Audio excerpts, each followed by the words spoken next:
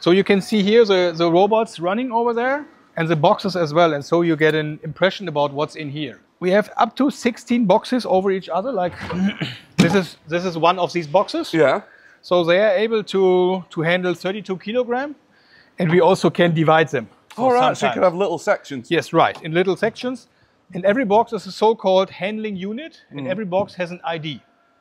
And the system knows, okay, this box is for, I don't know, ceilings or whatever, ID 4711, and I put that over there into the system, also with the ABC classification.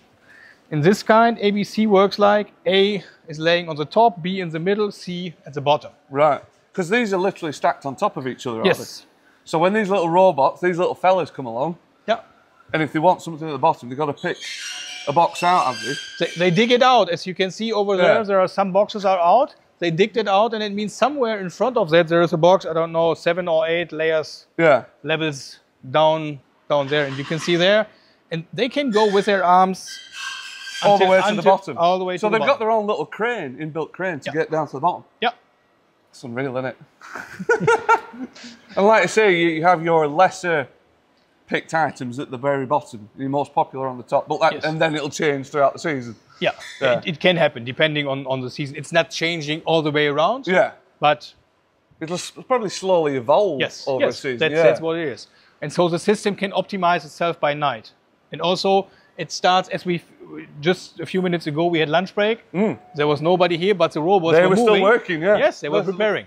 And can they, you know, if there's obviously there'll be orders coming in, can they start preparing orders, you know, before they even get to where they're being picked and packed? Yeah. Can they start preparing? They can do, and this is what the system is made for, being prepared.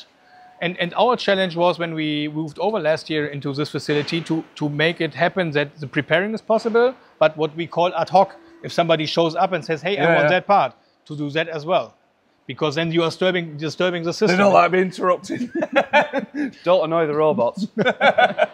But you can do that though. If you do need an ad hoc part, you just enter it into the system. It's like, they'll go and find it. And so we defined ad hoc and taxi parts and air freight parts, all that on the different stations of the consolidation zone or at the auto store ports. Right. So like an emergency case. Yeah. Then the system breaks on these cases or moves the order over to another port, and they say, okay, I'll do the emergency case first. Get that done. Yeah.